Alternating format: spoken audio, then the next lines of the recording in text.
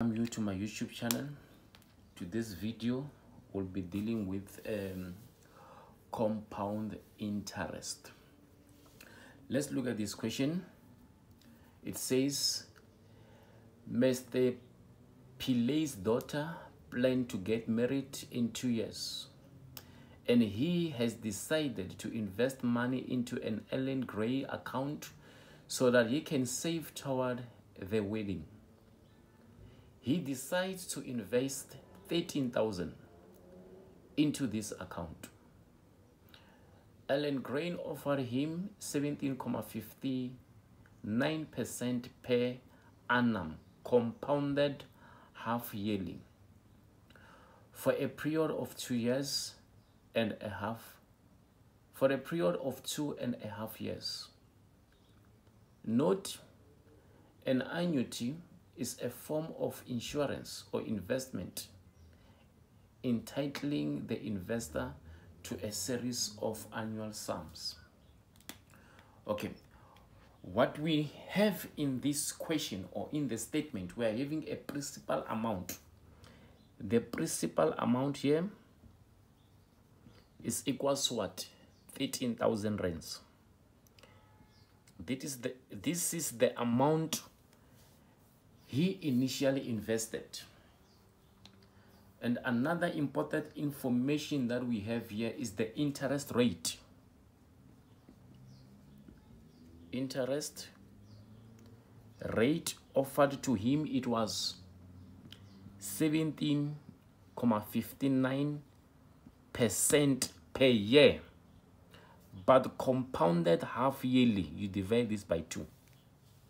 This 17.59% is for the whole year, but it is compounded half yearly. Then we divide it by 2, knowing that you're gonna receive this interest twice in a year.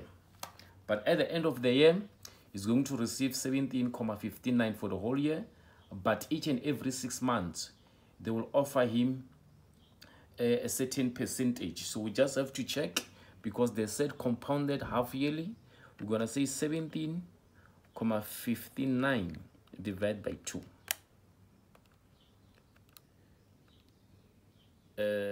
Is 8, avoid rounding this off. Just write it the way it is. 8.795%. Each and every 6 months, this person will be receiving 8.795% each and every 6 months, because it is said it is compounded half yearly. So this is the information that we are having, and we know that this person have invested for how long? For 2.5 years.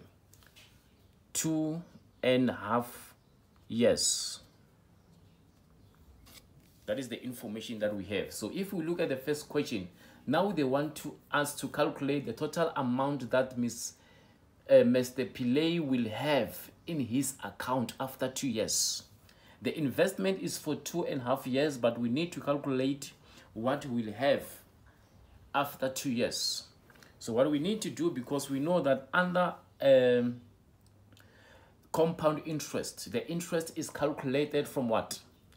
From accumulated amount. So because it's 2 years, and we know that each and every 1 year is having 2 halves, so we are going to do the calculation 4 times. So first year, we're going to have first year calculations. This one is for the first year. On first year calculations, we're going to have the first half and second half.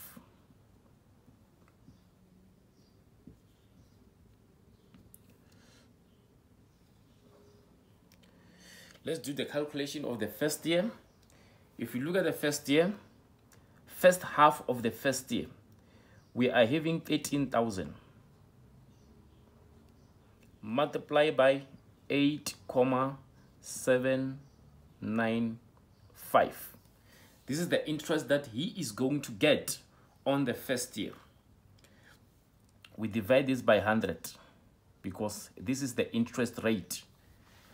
So the interest that you're gonna get on the first half of first year is going to be 13,000 multiplied by 8,795.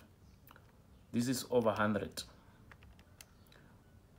We find that the interest that is going to receive is 1,143 and 35 cents.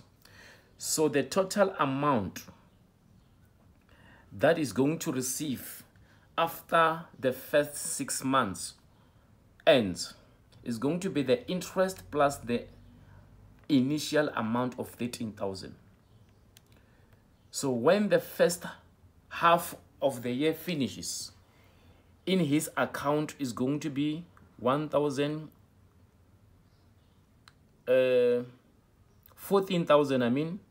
143 and 35 cents. So this is the amount that is going to have at the end of first half of first year. How did we calculate this one? We just calculated the half yearly interest rate, or the half yearly interest of 13,000. We found that it's a 1,143 and 35 cents. We just add this interest from the principal. We add this interest to the principal amount, which is 13,000. We found that during the first 6 months of his investment, he's going to have 14,143 and 35. So now this is our accumulated amount. When we move to the second half of the year, we moved with this amount. We are going to calculate the very same interest rate of the interest is going to be 8,795 over what? Over 100. Multiply by what? Multiply by the accumulated amount of 3,35. Find that at the end of the second half of the first year, this person is going to receive the interest rate of this amount. Let me do the calculation. 795 divided by 100. The interest is going to be 1,200. The interest is going to be 1,243 and 91 cents, plus the accumulated amount of 3,35. At the end of the second half of the first year, he is now having this in his bank account.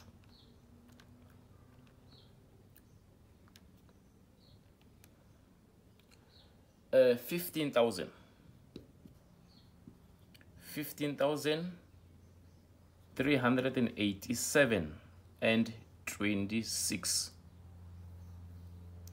This is what he have. Then when we are done with the first year, we do the same thing second year. Now we are moving to second year. Second year, we are also having first half and second half. I'm going to use different pen to do the calculation of a second year. So now our accumulated amount is 15,387 and 26.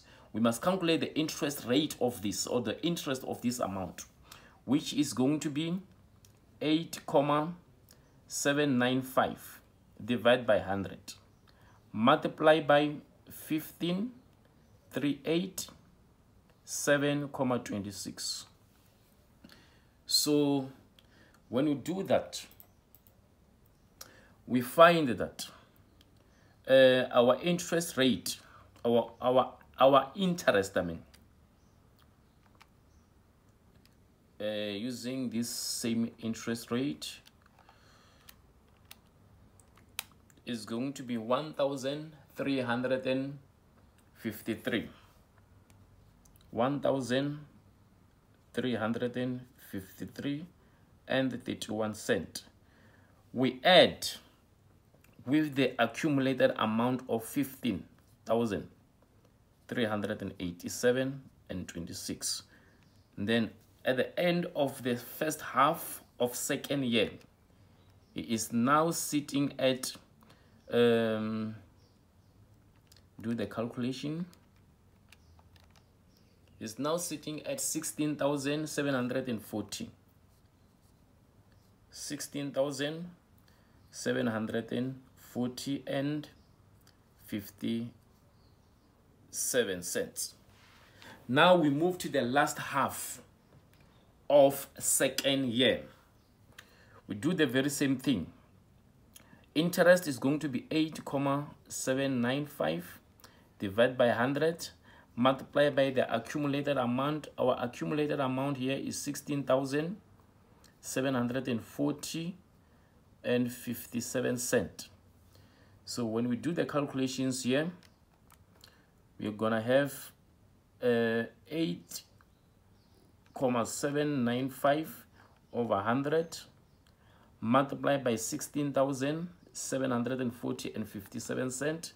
We found that the interest that you're gonna receive on the last half of second year is going to be 1,472 and 33 cents plus the previous accumulated amount of 16,740 and 57 cents.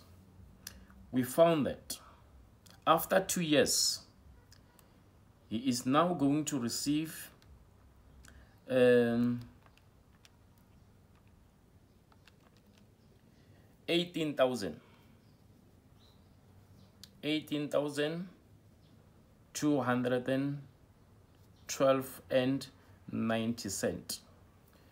So yes, the investment was invested for 2.5 years, but the calculation, they wanted us to calculate what he is going to receive after 2 years. So we are going to end here. This is our final answer.